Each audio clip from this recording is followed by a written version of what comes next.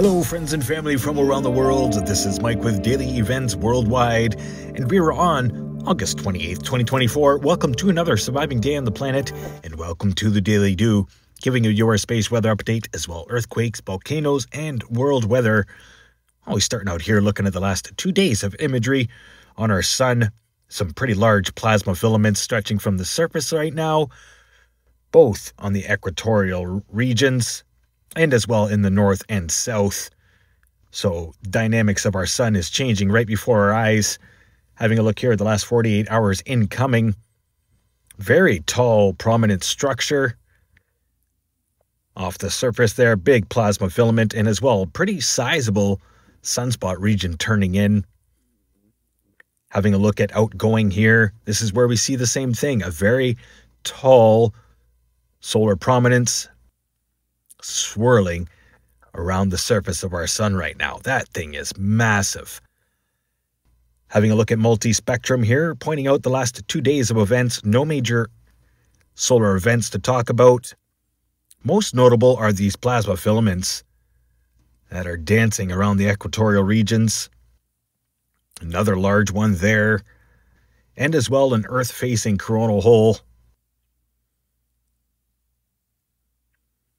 Having a look here at another light, just some amazing images there. Our only one M-class solar flare, and it was minor. Right now there are 8 Earth-facing sunspot regions, 12 on this disk right now. 8 of them are Earth-facing. Having a look here now at these regions in motion. Amazing to be able to see these sunspot regions interact with each other and grow.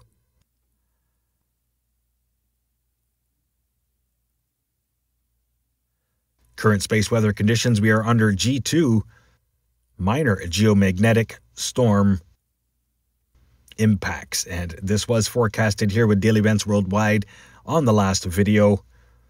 KP index hopped up last night. Solar winds are coming in at 317 kilometers per second. Solar X-ray flux, as you can see, a minor M-class solar flare and a couple strong C-class solar flares, but nothing major to report. Solar proton flux is low. Geomagnetic activity hopped up to a KP6 last night and into the morning today. Space weather prediction spiral showing no new CMEs added to these models. Minor geomagnetic instability there into today. And as well, our next geomagnetic event, September 1st into the 2nd. ISWA Space Prediction Spiral here showing the most recent CME taking off in the outgoing position from the cresting limb. And that is visible here on Alaska 3. There's a 1 CME taking off from the south. And then there's that most recent CME taking off from the cresting limb.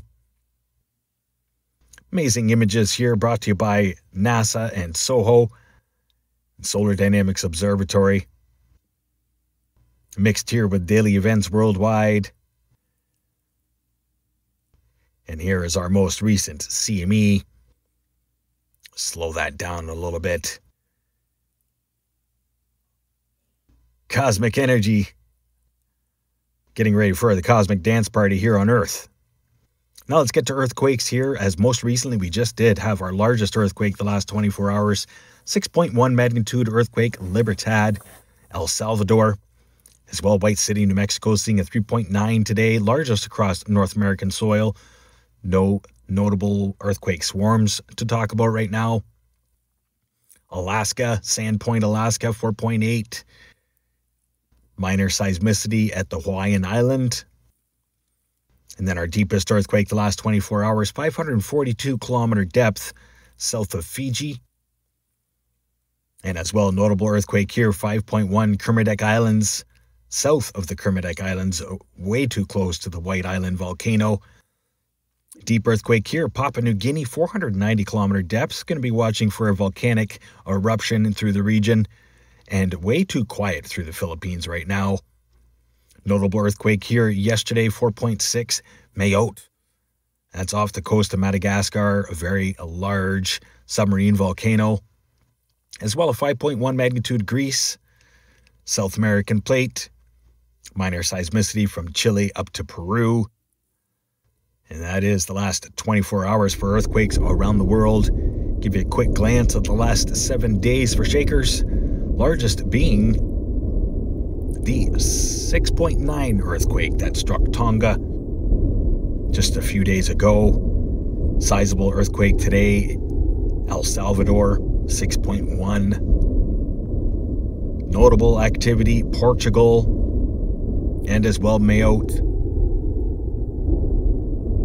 And way too quiet, South America right now. And way too quiet, North American plate, with these notable earthquakes, Alberta, Hawaii, and north. Now let's have a look at our air quality forecast, brought to you by our 66 volcanoes erupting around the world. Very large plumes still coming out of Iceland from the Fagradalsfjall Valley volcano, and it is now encompassing the planet as it has swirled around the North Pole, and it is now invading parts of northern Canada. Having a look here, overlooking South America and Africa. No new major eruptions or new volcanoes to report today. Just some pretty nasty air quality is enveloping our planet right now. Cloud cover, sulfur dioxide emissions, particulates from the 66 active and erupting volcanoes across the planet, not to mention the wildfires that we've been dealing with. Our air quality is nasty, and the UV index is high, with solar maximum 25. So please, everybody, stay safe and healthy. Now let's have a look at world weather here, brought to you by windy.com. Big high-pressure ridge moving in for most of eastern Canada. Large low-pressure system brought some snow to the foothills of Calgary last night. And watch those systems join forces and head towards the Hudson Bay area, parts of northern Quebec for the long range, and then some extreme weather building in a very cool high-pressure ridge moving in for the long range. And things are shifting along the west coast. Some big systems heading into the first week of September will be making landfall northern BC coastline. Overlooking Europe and Africa, some extreme weather brewing all across central Africa. High-pressure ridge building in for Europe until about the 1st. And then that's when you'll see your next system come in.